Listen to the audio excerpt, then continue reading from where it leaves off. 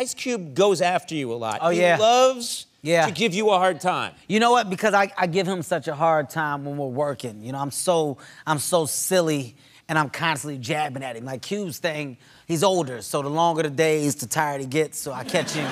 You know, like we're doing promo or press, and you'll see him, like, you know, he always has his glasses because he tries to hide if he's falling asleep. But you know, this definitely means you're falling asleep. Like there's nothing about this that means that you're up. Like it's bad. So like I call him on all this stuff, like in front of people. I'm like, Cube, sleep!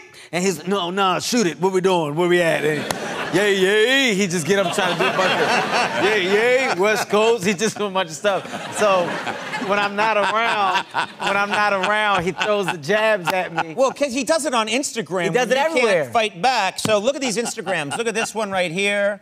There's a picture of you. Ice Cube should pick out a Kevin Hart should pick out a purse to go with them pants. He's got somebody in production on his side because these pictures aren't even released. Yeah. I don't even know where he's What's getting the next one? Let's look at another one here.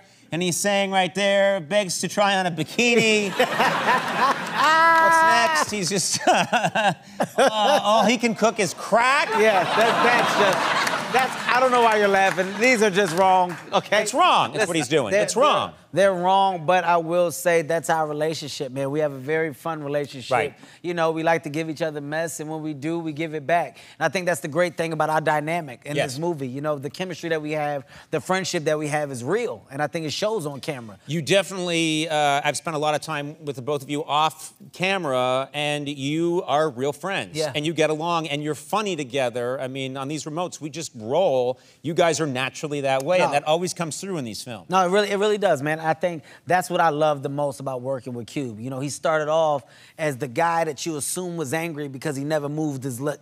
His top lip is always straight. That's all day, that's his lip, all day. Cube, you want to eat? Maybe. Like, all right, I guess. And then after we got warmed up, you realize that's just his demeanor. That's just his face, but it's not who he is, man. He's a good guy, and I couldn't ask for a better co-star in this particular case. So I'm lucky to have him. I'm glad to have a guy to go back and forth with me, because I'm silly, Conan. The same way I'm sitting there messing with you about your walk, I do things like that to him all day. Right. All day, man. Right. But he don't walk like you. But it's not, I'm saying, if he did, I would give it to him the same. Right. He just doesn't, and I do. No. Cube doesn't want. You know what Cube does that annoys me though? He makes noises every time he sits down or gets up. Really? Like what?